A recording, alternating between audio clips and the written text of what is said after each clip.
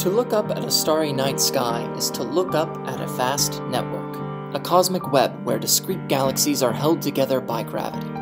So little is known about this network that it is difficult to know much about the architecture of our universe or how it is built.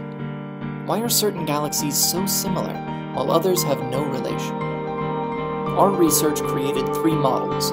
By controlling different parameters between galaxies in each model, we can see the network shift from separate galaxy clusters to a fully interconnected network, the birth of a giant component. In each model, galaxies only formed links based on certain parameters. In the first, we connected galaxies based on their distance. The second and most complex model connected galaxies based on their size. The third model connected galaxies to their nearest neighbor. When we compared our models to the actual universe, we discovered something surprising. Despite its simplicity, the third model offered the best correlations.